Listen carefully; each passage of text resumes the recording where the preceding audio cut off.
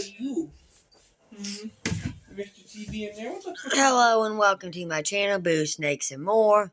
For more video like this, also watch my other half channel, A&A Snakes and Stuff, my youngest son's channel, Henny's Toys and Games, or my oldest son's channel, Little Chris 10.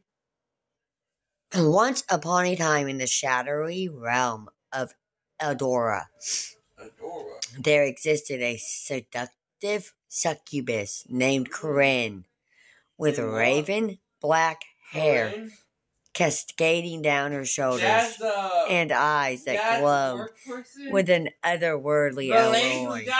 She was known for her bewitching charm and commanding presence, yes. The bitch from Dad's work, as you call her. Corinne ruled over a Cascadian domain imagine she watches where mystical energies intertwined with mortal desires. Her lair, hidden within the veils of darkness, became a haven for those seeking forbidden pleasures. However, Corinne was not just a temptress. She was a shrewd and powerful succubus with a reputation for being both alluring and bossy. What pleasure are we talking about? Pain or sex? One day, a curious mortal named Aiden stumbled upon the entrance to Corinne's realm. Intrigued by the mysterious allure, who the fuck is Aiden? He ventured into the depths of Eldora. As he crossed the threshold, he found himself. No, the story did.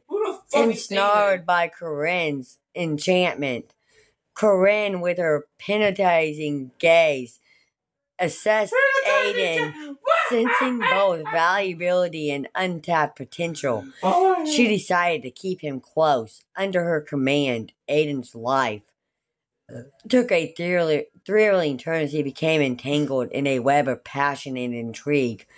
Corinne's influence over Aiden grew stronger with each passing day.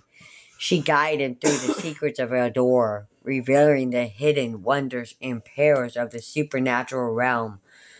Why, her aura was undeniably seductive. Her bossy demeanor challenged Aiden to discover strengths he never knew he possessed. As their journey unfolded, Corinne and Aiden encountered mythical creatures, navigated treacherous landscapes, and faced more dilemmas. Corinne's allure, coupled with her commanding presence, created a dynamic between them that transcended the mortal and supernatural realms. In the end, the story of Corinne and Aiden unfolded as a tale of self-discovery, where the lines between desire and empowerment blurred. Corinne's bossy nature, far from being oppressive, became a chrysolite for Aiden's growth and understanding of his own desires.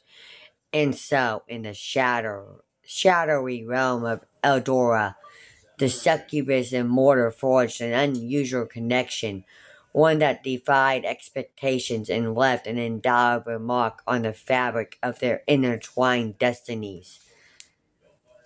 Thank you for watching this video, and peace out till the next one.